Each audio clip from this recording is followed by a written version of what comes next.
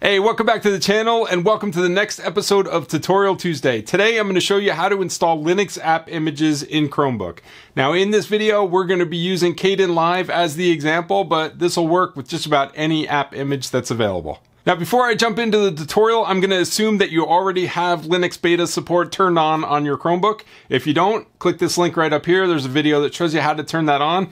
And because we're doing Kdenlive, if you're doing something like a video editor or graphics editor, anything that's graphically intensive, you also want to turn GPU acceleration on. So I'm going to assume you have that on as well. Again, I have another video. Click this link if you want to know how to turn that on. So once those are both turned on, come back to this video and I will show you how to install Kdenlive using an app image on your Chromebook.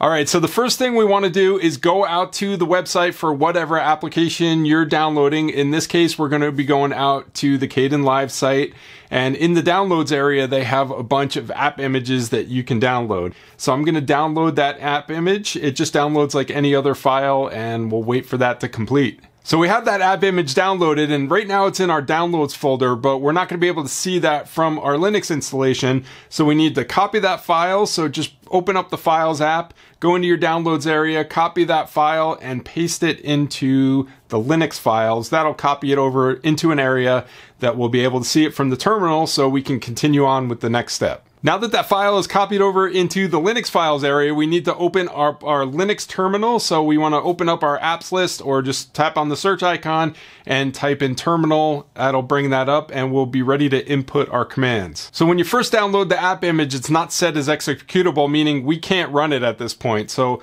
we need to issue a command to change that. You type in sudo space chmod space a+x space the name of the application. Now a little tip here is you can start typing the name of the application and then hit tab. If it's the only application in that directory that starts with those letters you typed, it'll automatically fill in the rest of the name and then you just hit enter. So now that the app image is set as executable, we are ready to launch it, and to do that we just type in / and then the name of the application. It'll just launch it right up and we'll be able to use the app. In this case, Kdenlive. We can drag our video files in, start editing. You can do this with GIMP or Krita or tons of other Linux applications that have app images available. You can download them and install them in this way. So that's all there is to it. You just download the app image, copy it to Linux files, make it executable, and run it. Now the reason you would want to do this versus installing it through like sudo apt install is that when you do the apt install, it uses the repositories, and usually